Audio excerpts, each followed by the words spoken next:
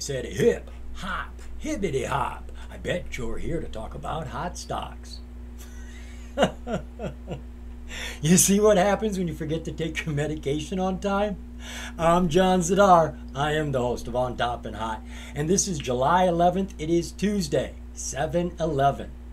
So what we do on this show is we try to have a little bit of fun, but we are dead serious about finding stocks under $5 that have potential to put money in our pockets.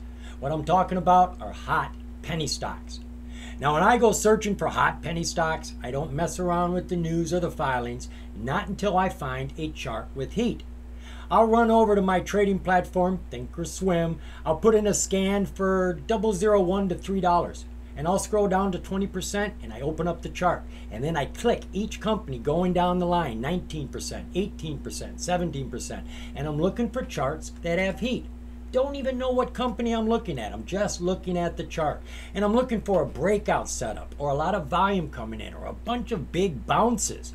When I find some heat, then I go rummaging around through the press releases and the filings looking for that catalyst. And these are the sort of stocks I like to play. These are the sort of stocks I share with you. And I got 3 of those for you today. So let's jump on into the first ticker. This is ticker TRIQ, TRIQ Inc. Now, I'm going to be the first to admit this chart is not everything we would hope it to be. Yeah, she's climbing, she's crossing strong SMAs, and she's taking gains. The problem? It's that volume. It is critically low. It is under the radar right now.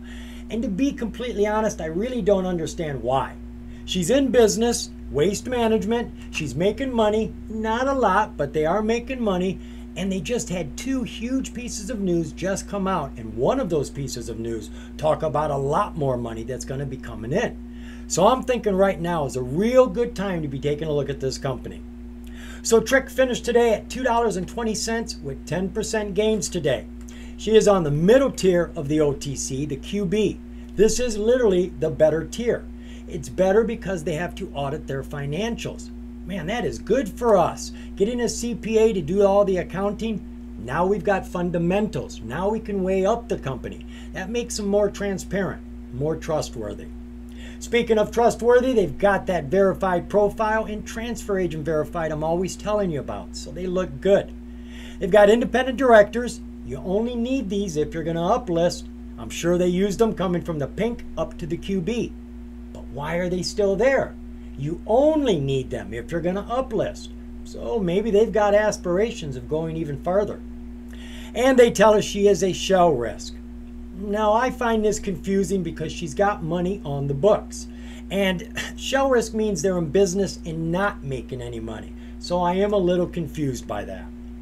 So what does TRIQ do? Well, they are a waste management company working with technology. TRIQ Inc. is a technology-enabled environmental services company. The company currently provides solutions for food waste processing and waste management. This includes on-site digesters for food waste processing, along with cloud-based software tracking and analytics solutions. And the company has focused all their energy on the long-term sustainability of environmental services. So let's, do we have to? Let's take a look at this volume. There you go, folks. Not very much at all. She did 120 shares today. No, not 120,000, 120 shares. Her average is 3,400 shares a day. So yeah, she's been under the radar, and now she is under the radar. Looking at the share structure for the company, well, this is good news. I have verified this. We have an outstanding share count of about 34 million and a very, very small float of 2.2 million. Folks, when the volume comes back into this stock with that float, we could easily see a very strong run. Taking a look at those financials. All right, as you can see, at the end of 2022, they didn't have $1. They had $1,000. We got to put 3 zeros behind any of the numbers down here. Not a lot. Looking at the quarterly, it gets even more confusing. We just saw $1,000 for the entire year of 2022. Well, here the last quarter, it says they lost 1.1 million. Something's going on, and I don't know what it is. So some more due diligence will be necessary if you want the answer to that one. I see their first quarter in 2023, they were back in the black with $65,000. And as I said, the news that just came out is going to change this in a huge way. Taking a look at those disclosures, we do have some current disclosures here. We've got an SC13D. This is a new investor. Somebody who bought so many shares, they're now a partner in the company. It was Glenn Martin Miller. He bought about 7 million shares and now owns 17% of the company. And these Form 3s, these tell us how many shares the insiders own. So if you care to know, that's the information right there. All right, let's go take a look at that catalytical news now. Outside of those two pieces of news I was referring to, there really isn't any other news to consider. I mean, they've got news, but the most current goes back to January of 2022, so we're not going to look at that. The two pieces of news we have here come from May 24th and June 22nd. Taking a look at that one from May 24th, the company today announced that it has closed the acquisition of Titan Trucking. The company now plans to shift its focus to providing traditional and alternative environmental services. Titan, they offer a range of environmental services, including solid waste collection, recycling, and trucking, to businesses located primarily in Michigan's rapidly growing marketplace. That next piece of news that came out June 22nd, the company tells us that they announced the wholly owned subsidiary Titan Trucking has just signed an agreement to purchase recycle waste services. RWS is an environmentally responsible waste and recycling hauler and service provider based in Sylvania, Ohio. It specializes in waste facility management and the provision of roll-off, long-haul, and waste diversion services throughout Northwest Ohio and Southeast Michigan. The company intends to rebrand itself as Titan Environmental Solutions over the upcoming months, a name that represents its new focus. This transaction with RWS is expected to close in the third quarter of 2023. Now, this is a big deal because the company really isn't making any money, are they? Well, check this out. Through the management of multiple waste processing facilities for both Fortune 500 and municipal customers by providing waste collection and hauling services, RWS achieved revenue of over $22 million last year, operating a fleet of over 150 pieces of equipment. $22 million, and I bet they do more this year. Do you think the company's interested in that? I think they are. I think the investors are as well. Let's go take a look at that chart. As we always do, we're going to do our charting on Thinkorswim, the free trading platform you get from TD Ameritrade. So we are looking at TRIQ Inc., ticker TRIQ. This is a 6-month, 4-hour view. Now you can see she hasn't had a lot of volume here. It's been really low here recently. Back here, that big bar, that is 50,000 shares. Here we had 28,000 shares. So she hasn't really been doing a lot, but she's been very volatile. Back in January, we hit a low of a penny. In March, we hit a high of $5. Folks, that is a 50,000% gain. If you had spent $100 down here, you would have made $50,000 on that $100 investment right there. She fell back down to 36 cents at the beginning of June, and right now we are at $2.20. You can see she came out from underneath all of her SMAs, crossed that 20, beeline to the 50, and she's been pushing ever since then. No 200 on the chart. 50 is the strongest, and she's looking good right now, even with the little bit of volume she's getting. Oscillators are incredible. PPO, percentage price oscillator, and MACD are both pushing up, looking strong. Our RSI is just underneath the overbought at 69.8. Coming down to our 20-day, 1-hour view. Well, that's a beautiful chart. You've got your low bubble on this side of the screen and your high bubble on that, going from 60 cents to $2.20. So over the last 20 days, you've had about 350% gains. She got up on top of that 50 right there, and she is not looking back. She's climbing and going sideways, climbing and going sideways. Oscillators are looking great. All of them are strong. Every single one of them is pushing up right now. And all of our SMAs are starting to turn up. 5-day, 5-minute view. Not a lot to look at. There hasn't been a lot of trading, but it's all uphill. every single bar here, the low is higher than the one before. Higher lows are what you're looking for. She is floating on her 9-day SMA.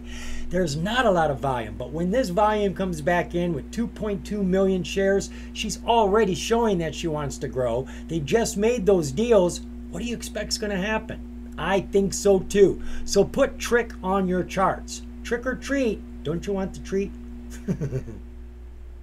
This next stock comes from the OTC market, and it's more than hot. It exploded today, folks. This is ticker FUUN, FutureNet Inc. She finished the day at 3 cents with a 4,900% gain, and that's a legitimate gain. She started the day off at 0006. Unbelievable, especially considering she's a shell company.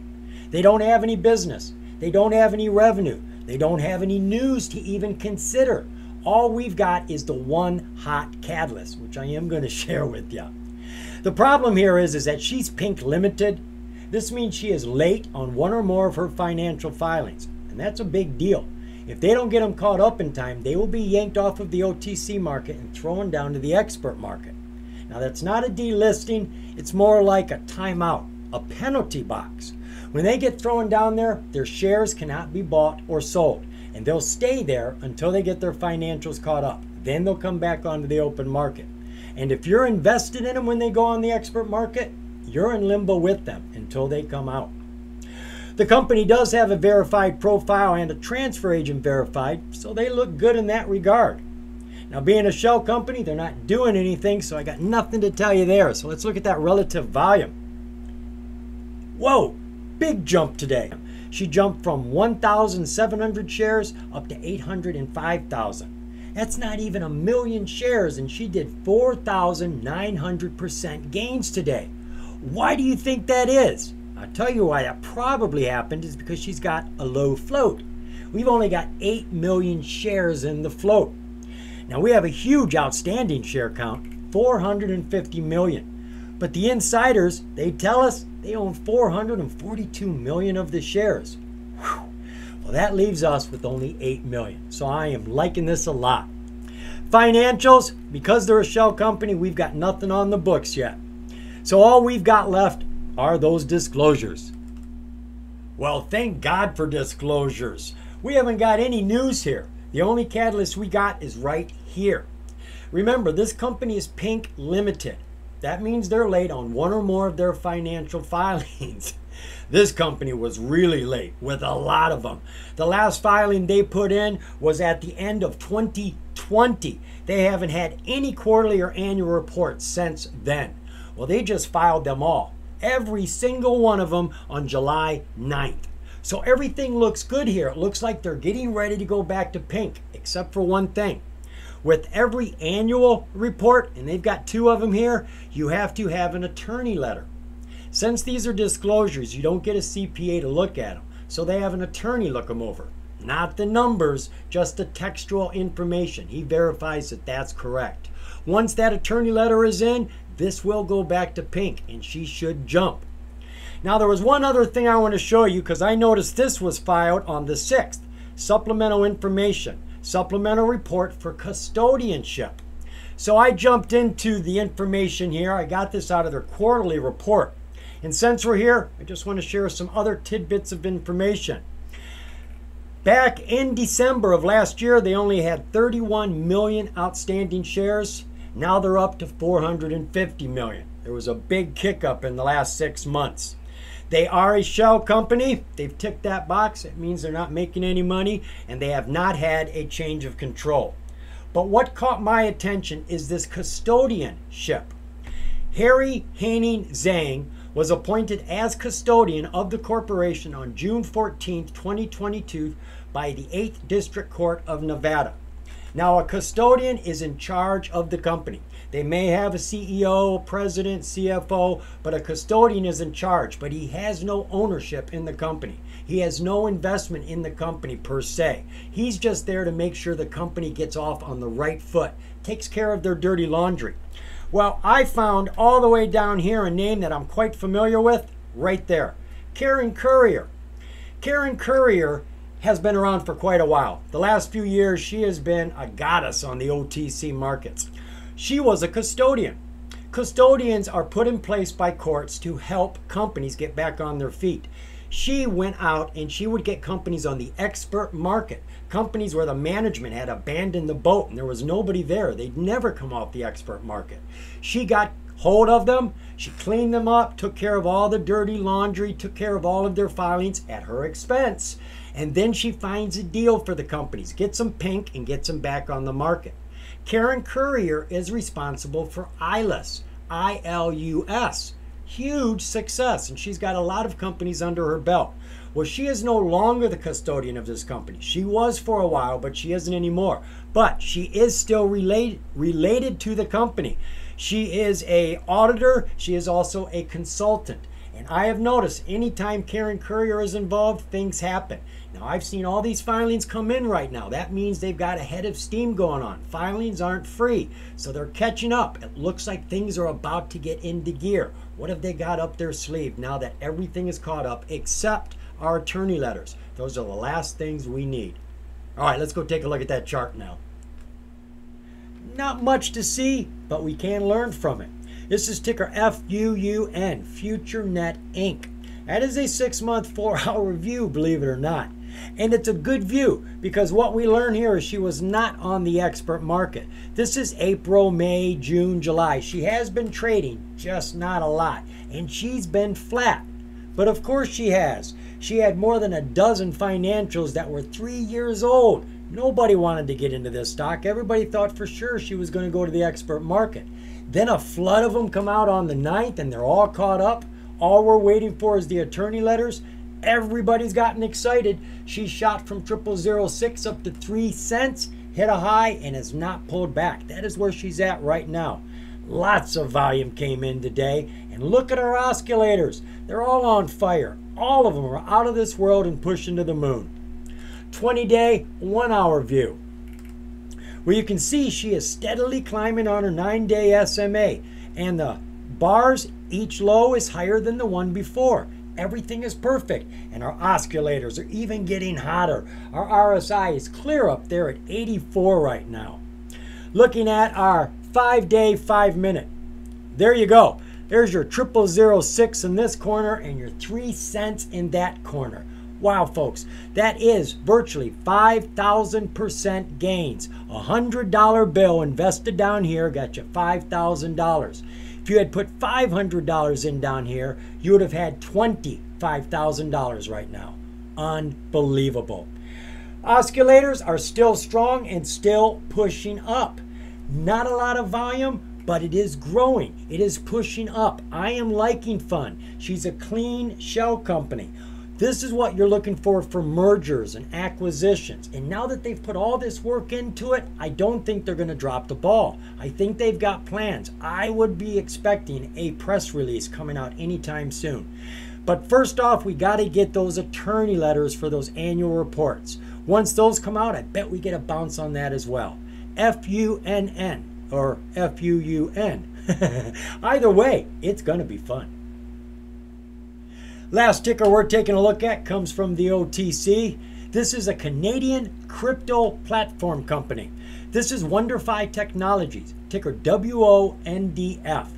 Now her chart is looking good right now. It's one of those atypical breakout charts with the 200-day SMA coming down and leveling off. Well, she's already tried to break out once. It was looking good, but it failed. Now she's doing it again, and again, it's looking good. But this time, we've got strong catalysts. We've got some big news. They just made a huge deal that is, well, definitely going to change things for them. I'm not sure if you're aware of it, but America is launching their crypto dollar right now. And there's actually going to be 2 different types of dollars for America. The consumer dollar, the Fed coin, and then you've got your business dollar, which is going to be the wholesale dollar, Fed Now. Fed Now has already been launched. It's out there. There's over 100 banks that have it. What this is doing is giving more validation to the crypto market. I think anything involved with crypto right now is probably going to start to grow. And this company is all about crypto. The largest crypto company in Canada right now, as far as I can tell.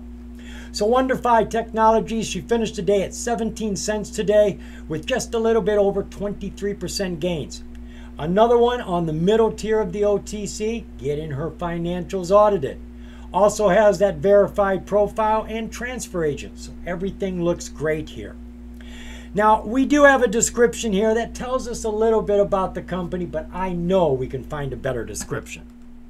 And one of the best places to get that information is from a financial, especially if it's been audited. Audited financials have a ton more information than disclosures do. Matter of fact, they give us a real nice history overview of what they've been doing since they came on the market, which they did August 30th of 2021 through a reverse takeover, a reverse merger with Ostpro Energy Corporation. Then about a half year later, in March of 2022, the company created a new subsidiary called BitBuy Holdings. And through BitBuy, they made an acquisition of First Ledger Corporation. And the acquisition of FLC provides the company with Canada's largest approved crypto marketplace and one of the fastest growing crypto platforms in Canada. A couple months later, on the 4th of July, the company acquired Coinberry Limited, which is the second licensed crypto asset trading platform in Canada, now wholly owned by WonderFi. And then finally, on November 9th of 2022, the company acquired all the issued and outstanding shares of Blockchain Foundry. So they've been very busy building their crypto company up, and they're not done yet. Let's take a look at that relative volume for the company now.